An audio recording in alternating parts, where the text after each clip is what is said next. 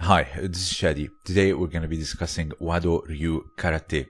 Now, we're going to look at the work of the founder Hironori Otsuka. As you all know, he studied Shotokan and Jiu-Jitsu. It's not just one discipline that he has studied. And today, from a grappler standpoint, from a judo standpoint, we're going to be looking at the grappling techniques, the joint locks, and the takedowns. So, it's very important to look at these arts before they were modernized or went to the Olympics or any type of point system that was added to them, to see them in their raw form. So let's start with the takedown. So as you see here in this demonstration, he can reap the leg as it is coming to him. So he takes a step back, and as the leg is coming, barely touching the ground, he reaps from the inside.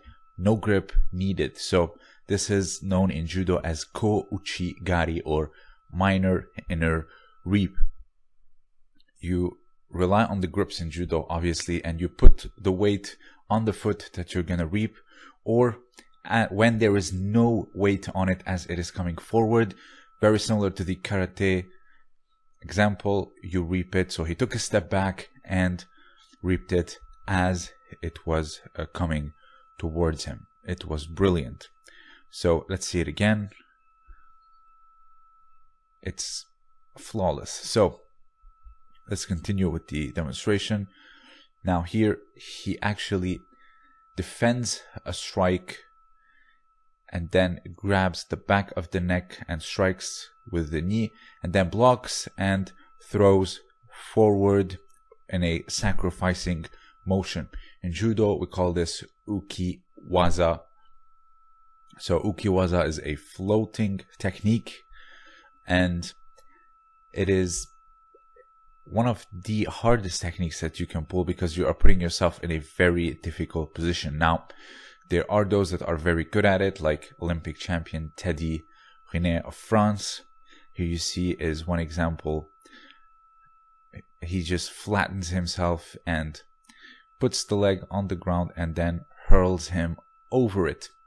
So it's a surprise to see it in karate as well, in this form of ryuha. So here you see again a scissor takedown coming from strikes, and the way he just throws himself and scissors the legs at his age is nothing short of amazing. You can see this in judo. It's called kani basami.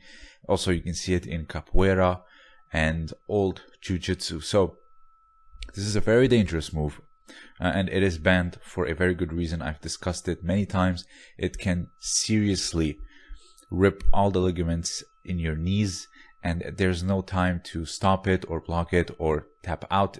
It will just simply happen, and people are still doing it by accident sometimes, and they are being eliminated.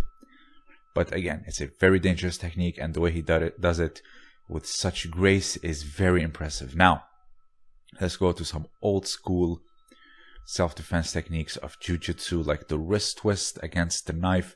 I've done a video about this. I will link it at the end. Someone, a police officer, removes the knife from someone and uses this particular technique. So here is another example from the same school, a far more recent example. So this is called kote gaishi, or small hand twist. So you can use it with an open hand or against the knife.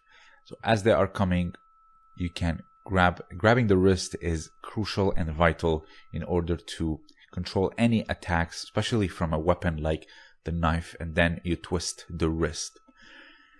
This next one here is the 4 directions throw, or shihonage, and they are falling on wood. So it's truly remarkable. So you can do it with the elbow bent, you can do it with the elbow up or to the side, or with the arm extended, but going underneath the arm and then throwing it, it puts a lot of pressure on the wrist, on the elbow, and also on the shoulder. So here you can see. And lastly, an arm bar. So there is a bit of groundwork. So you can do it from the standing here. You block the head, then you twist to the side. Let's see it here. He twists the arm to the side and not so much extending the hips. It's a different type of an armbar.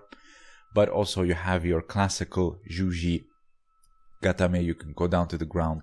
He scissors the head and extends the hips on the elbow. Now, correct me if I'm wrong, but for it to work, you need to block the head, put your leg on the head, and from there you block them from doing anything. And the other leg, it can be not on the chest, it can block the side, so it prevents them from rolling towards you. But from what I know from Juji Gatame is that the head should always be covered. Now, scissoring the head or triangle on the head, like in triangle choke, and then going for an armbar, sure, it works. But from this position, not covering the head, for me, it should not work. At least that's what I know.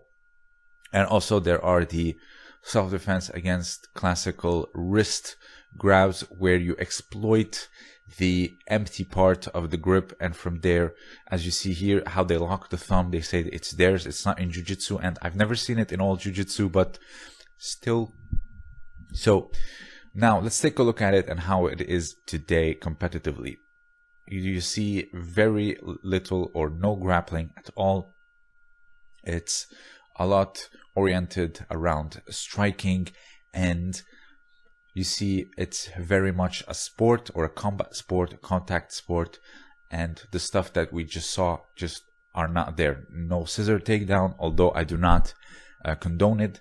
No reaping of the legs, or very little, like an O Sotogari, but it's mostly point scoring through striking, and it happens to a lot of martial arts as the decades go by, and it's really a shame. So pre-World War II or after the war, by very little, the arts were far richer. Now granted, they were far more dangerous. Like again, this technique, it's not a technique that I would advocate for it to come back. It's very dangerous, and so many knees and careers have been ended because of it. It's very similar to old Kendo, where they would do stuff like this. I will do a video on old Kendo. I've found a lot of old footage, and here you see there's a lot of groundwork. They would even remove the helmet and strike each other or choke each other, and of course take each other down. So I will be covering that very soon. So if you have anything else to add, please let me know down below. Also, consider supporting me on Patreon for exclusive content, and also to support my work to keep it growing and evolving. This was Shadi, and thank you for listening.